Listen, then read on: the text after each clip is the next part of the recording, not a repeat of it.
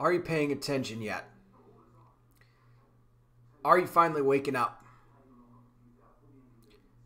Nancy Pelosi. I'm going to get to this statement that she had to say on the Today Show.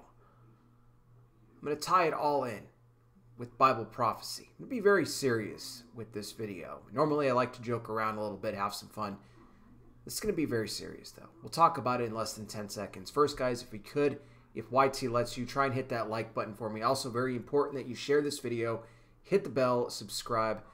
I wear the glasses because I'm blind, and if you guys could donate to my ministry, help support me, see more information there in the description. Nancy Pelosi went on the Today Show and said that China is one of the freest societies in the world. Talked about them having strong democracy with courageous people.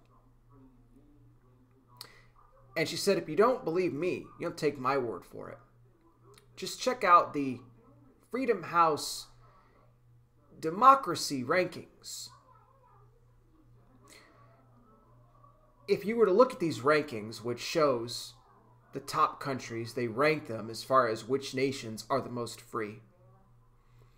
China is ranked 107 out of 112 nations. Okay, you told us not to take your word for it. So we checked with Freedom House. 107 out of 112.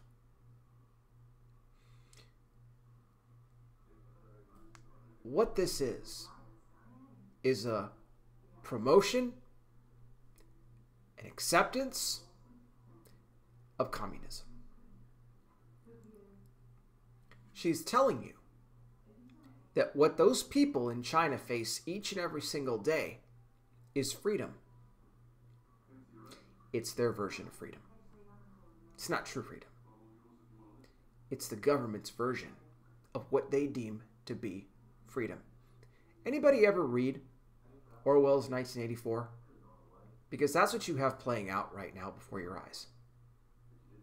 Nancy Pelosi wants what's happening in China to happen in the United States.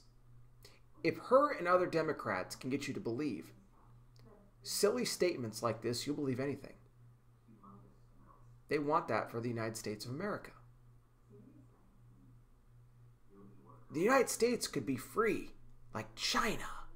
Oh, we should all aspire to be just like them. Have our nation just as free. She touched on the Trump Mar-a-Lago raid as well and said that, well, there must be some justification for it. I mean, if it happened, there's obviously a reason. Interesting word, justification. Because what you have to understand, ladies and gentlemen, there will always be a justification for evil. By people who are evil, by people who are tyrants, by people who worship Satan, they will always justify evil.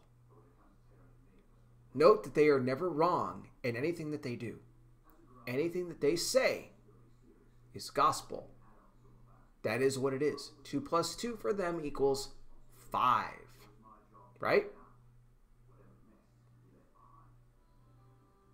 I have been saying this for a while. If you put your hope and faith in a politician like Trump, you're going to be let down. What happened to him was terrible. That raid, everything, what they did there.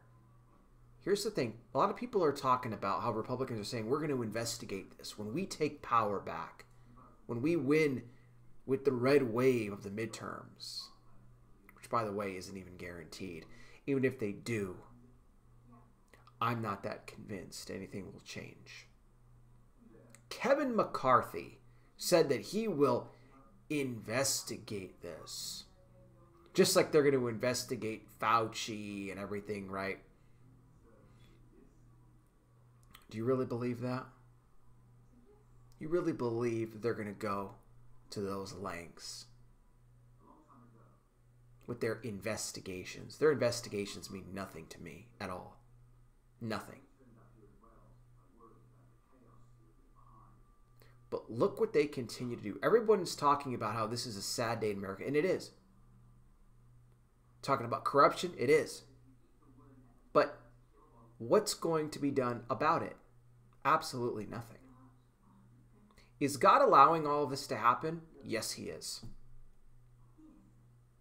Why is he allowing it to happen? I'm going to go back to something else that I've said before. This corrupt administration is the perfect administration to bring forth the end and usher in the return of Jesus Christ. I truly feel sorry for the people that believe that Trump was somehow going to be restored back to the presidency. I do. I truly do. America is going to be one of the first countries that surrenders itself to the beast. I always used to think it would be one of the last. Doesn't appear to be that way. It looks like it's going to be one of the first. You may not have Trump able to run in a future election because the guy could be in jail, or God forbid, even worse. Are you awake yet? Do you see what's finally happening? What are you willing to do about it? If you're waiting for justice, earthly justice to come to these individuals for the corrupt actions that they've committed, you'll never see it. Justice will come from God in his timing. These people will be dealt with. But that will come at a time in this world when this world is going through what I believe is going to be the Great Tribulation period, and all of these people will then pay a heavy price for what they've done. But if you think that investigations are going to do anything, if you think that they're going to be prosecuted, thrown out of their jobs, you got another thing coming. Satan has his time to run amok, cause as much chaos as he possibly can, and that's what he's doing right now. God is not going to get in the way of his own prophecy being fulfilled. He's not going to stop the Antichrist from rising. It has to happen. It's been written in the Word of God. You can't prevent that. You have to know how to endure what's about to come. Are you awake? Are you starting to realize what's happening now? Or will you continue to look towards politicians as your saviors instead of Jesus? I'll leave it there. I'll put more information on this in the description. You guys can let me know your thoughts. If you enjoy my daily content here talking about end-time Bible prophecy headlines and you want to help support my ministry with a generous donation, click the link to my PayPal below or sign up on my Patreon for just $5 a month. When you do, you will be alerted for all the content I put out. If you guys only watch my content through YT Alerts, you're going to miss a ton because they barely send those anymore. Plus, you can comment there censorship-free, send direct messages. All the links are below. A big thank you to everybody already contributing and those thinking of doing so. Thank you as well. Your generosity is greatly appreciated. Now, I'm not done just yet. I don't leave any video here without giving people the opportunity to receive Jesus as their Lord and Savior. If that's you, if you're watching right now, you're someone that has not yet received Christ into your life, I want to lead you in a prayer right now to get you to do just that, because time is running out, ladies and gentlemen. Today is the day of salvation. The first thing that you want to do right off the top, acknowledge that you're a sinner. That's something that we all are. But here's the good news. God gave his only son, Jesus Christ, to die on that cross for the sins of all the world. He died and rose again for you and me. He paid the cost. What you have to do is repent of your sin. And repent means to turn from your sin. Not just to say you're sorry, but to turn from lifestyles or habits, anything in your life that goes against the Word of God. If you humbly go before the Lord, though, and you ask him to forgive you, he'll wipe your sin away. And the Bible says he doesn't remember it any longer. And then You invite Jesus into your life to be your Lord and Savior. When you do that, you become born again, a child of God. You will have eternal life. Trust me when I tell you there is no greater decision you will ever make than the one you do to give your life to Christ. I pray you make that decision today. I'll have more on this for you down below. You can let me know your thoughts. Don't forget the links to donate to our ministry are there as well. It is a great blessing if you could help us out.